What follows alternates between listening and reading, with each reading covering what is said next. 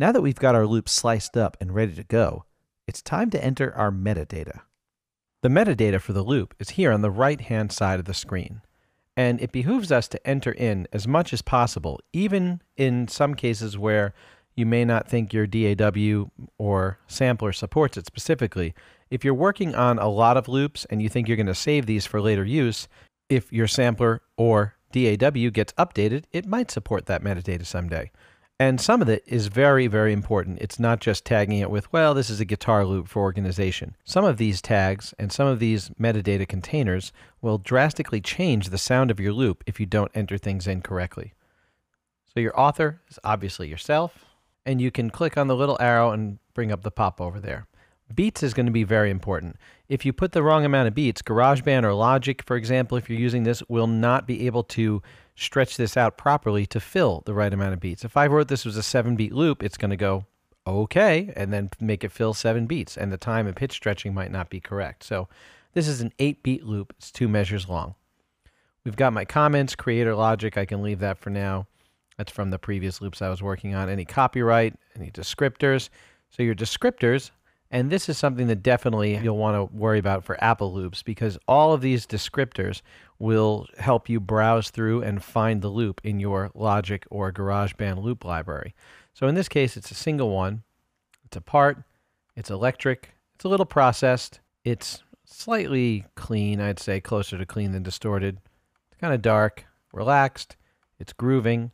And I wouldn't call it melodic, but I wouldn't call it dissonant either. More melodic than dissonant, I guess. The genre, again, we're talking about Apple Loops genre. So the genre for this was rock, even though I would consider it a little funkier. The instrument will go to guitar, and the subcategory of electric guitar. Now the key. The key was A, and you'll notice none of it says major or minor. We're just saying A in general. We'll get to major or minor when we get to scale down here. And in general, this particular one, the first one, says A minor, so we'll go with A minor. Oh, that's right. We're working with the clav right now, not the guitar. What am I doing? Not an electric guitar. It's a keyboard, clavinet. There we go.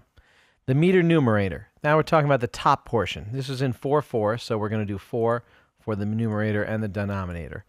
And then I'm going to pick the playback type. This was a loop. It's not a one-shot. We want this to be repeating, repeating, repeating. It's not a single thing. The tempo we know. Now, here's an example. We can get into actions and scripts to make this go a little quicker. So the scripts are Apple scripts, and they're made easy for you right here under the scripts menu. Let's estimate the tempo. If I did my job, it should be able to figure out that this is at a tempo of 100. And it does. Great. But you'll see there's quite a few other scripts up there as well. If we want to get rid of some of the loop, if we want to get rid of some of the slices, if you want to invert the slices, you can move all the labels, move the slices, all sorts of great stuff. Set the author and comments all at once. All right.